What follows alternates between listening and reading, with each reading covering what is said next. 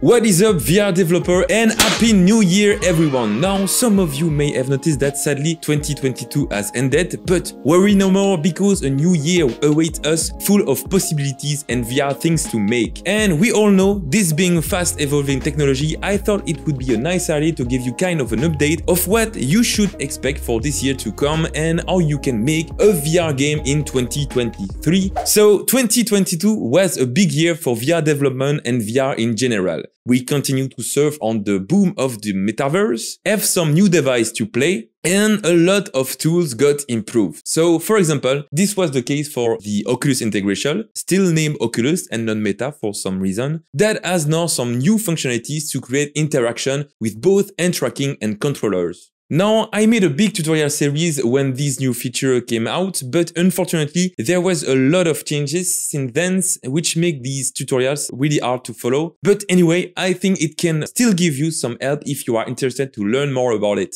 Now, in 2022, we also got some improvement with the Unity XR Toolkit that I love, which is this time Unity official SDK to help you speed up the development of your VR game. Now, lucky for you, I also made a new tutorial series in 2022 covering everything to know about it, and which I'm still updating to this day. So with all that, we can answer the big question, how can you make a VR game in 2023? And to that, my still go-to answer is to use the Unity XR Toolkit. Except if you are targeting specific feature from Meta, like hand tracking, which is still not supported by Unity XR Toolkit. Of course, new device might be releasing this year. There is rumor about a new HTC headset at the moment that I'm making this video. And still, the big Apple is set to release a VR headset someday. And it is for this reason that learning the basic functionalities of the Unity XR Toolkit will ensure you that you are ready to support this device when they are released maybe this year. So if you'd like to know more about the other SDK available, the type of VR headset and everything you need to know before getting started in VR, I also made this video summarizing everything, which I think is pretty helpful. Now, the good news is, even if the Unity XR Toolkit has changed, all of what I made in my new tutorial series on this YouTube channel is still working. So if you haven't already, go watch at least the first video of the series.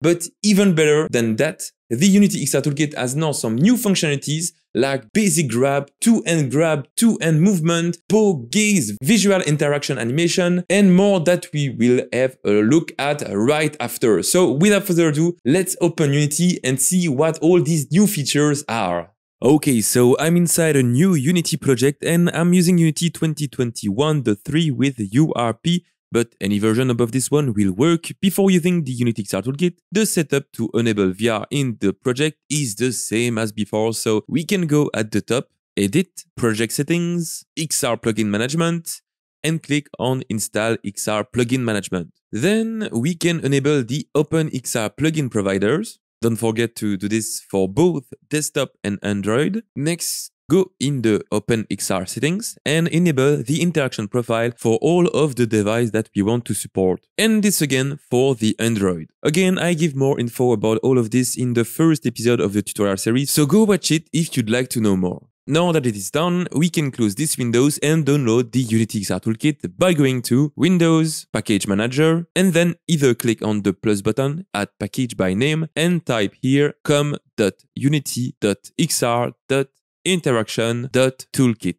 Or the other way is to select here Unity Registry and search for XR Interaction Toolkit and click on Install. Either method, this will make it download the XR Interaction Toolkit in your project. But now, at the time I'm making this video, as you can see, the version that is currently available on the Package Manager is the release version 2.0. This is because the new Unity XR Toolkit 2.3 is still in pre-release and will only appear later this year on this page. But if you are like me and want to already have a look at it and test the new feature that I mentioned previously, we can still download the 2.3 version, and this is what I'm going to do now. But important, if you are coming from the future and that you already see a version above 2.3 here, you don't have to do this. Now for the other people to already download the Unity XR Toolkit 2.3, let's right-click here on the package folder in the project windows, show in Explorer, double-click to open the folder, open the manifest.json, with any text editing software that you would like, and replace here the end of the XR Unity Toolkit line by 2.3.0 pre.1. Perfect. Now we can save the file with Ctrl+S, close and go back to Unity. And as you can see, if we take a look back at the package manager, now the Unity XR Toolkit has updated correctly to 2.3. This is perfect. And we can click on Import Starter Assets. Okay, so now that the setup of the Unity XR Toolkit is over, let's have a look at its new functionalities. For this, let's go to Samples, XR Interaction Toolkit, our version, which is 2.3 pre.1, Starter Asset, and there we have a demo scene, so let's double click on it to have a look at what's inside. Okay, so I really like this demo scene because it sums up the new functionalities. As you can see, this demo scene contains 4 prefab, a teleport, a user interface, and an interactable sample prefab. But the most important one is the complete XR origin setup. So these are one of the main improvements. We now have some prefab that we can directly use for our project. So now, instead of having to redo the XR rig every time, you can basically simply drag this prefab in your scene. And more than that, you can even find more prefab next to our demo scene over there in this prefab folder, which I think is pretty useful. But now back to our scene, let's have a look at this complete XR rig prefab. As you can see, it has its locomotion system already set up in the XR origin with continuous and snap turn right there, but also it has the continuous movement that was now renamed Dynamic Move Provider, and teleportation, which is triggered by the teleportation ray in its children, and that we will have a look afterward. So we've already implemented all of these locomotion system in my previous tutorial series, but something new that we can now find with this rig prefab is that you can set the direction that the player will have after teleporting with the joystick, which is pretty cool. But even more than turn, move, and teleportation, we also have a new locomotion system that I'm super happy to see here, the two-handed grab move. Now, I've previously talked about this locomotion system in one of my exclusive tutorials on my Patreon, where you can find other exclusive tutorials, by the way, link in the description. So this movement helps you quickly navigate by grabbing the world around you. You can have a look at the settings and tweak this movement on this component right there and in the grab move provider component that are in the right and left hand, as you can see here. Now, in the case you want to get rid of it for your game and stay with only the continuous and teleportation, you can simply go back in the XR origin and uncheck it over there. So this two-handed grab move provider script. Okay, so this was the setup for the locomotion of the player, but we have some more interesting thing to see in the controller. So if we select either the right or left hand, we can see that on top of the XR controller that we already know, we have here a new script called Action-Based Controller Manager. So this script will allow you to manage a different interaction.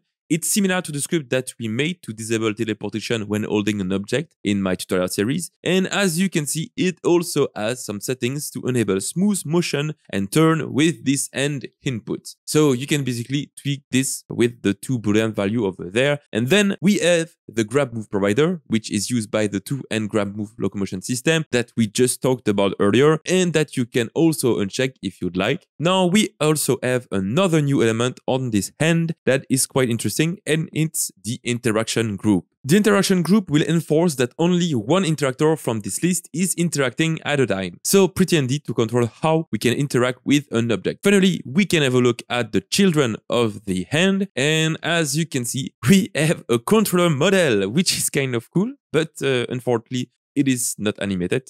And then 4 interactors, we already know 3 of them, the direct interactor to direct grab an object, the ray interactor to interact with faraway object, and the teleportation ray, which is calling the teleportation provider in the XR origin, and that is used to teleport the player. But we have a new one called Poke Interactor, which, as the name suggests, can be used to know when we are poking an object, like a button, for example. And this interactor will get its dedicated tutorial that will be released soon on this YouTube channel, so make sure to subscribe and activate the bell to notice the tutorial when it is released. So now that we know more about the interactor of this rig, let's have a look at the new feature for the interactable. Now, there are 3 new functionalities for the interactable: gaze interaction, to and grab, and affordance. That's right, if I select one of these interactable in my demo scene, as you can see, we can now enable here the gaze interaction and gaze select, which basically will allow you to hover or select an object just by looking at it. Pretty useful if you want to simply trigger something, like a talking character when you look at it, or anything. But if you want to enable the gaze interactor, by default, as you can see, it's not present in the complete XR Origin setup, so to simply add it to this prefab, you need to go to Starter Asset, Prefab, then XR Origin Pieces, and as you can see, we have our gaze interactor over there, so we simply need to drag it under the camera offset, make sure that its position is at 0, 0, 0, and now let's try what it is by clicking on play. And now, as you can see, I can interact with all of the 3 gaze interactable using my head. This is awesome. Next, for the 2-hand grab and affordance, these are features that I'm super happy to see and which will allow you to grab and manipulate an object with 2 hands. And then the affordance system will allow you to create visual animation when interacting with an object. Now, as there are quite a few things to say about these 2 features will get their own tutorial on this YouTube channel later, where we will see how to set them up and use their parameters precisely. But I know if you are too impatient to wait until then, I will leave in the description this simple GitHub project made by Eric Provencher, VR developer at Unity, that will show you this feature in action so that you can already play with them. And that basically sums up all of the new features of the Unity XR Toolkit. There is also some noteworthy improvement that was made to the device simulator that was talked about, I think, last year, and of course some minor bug fixes that are always nice to have.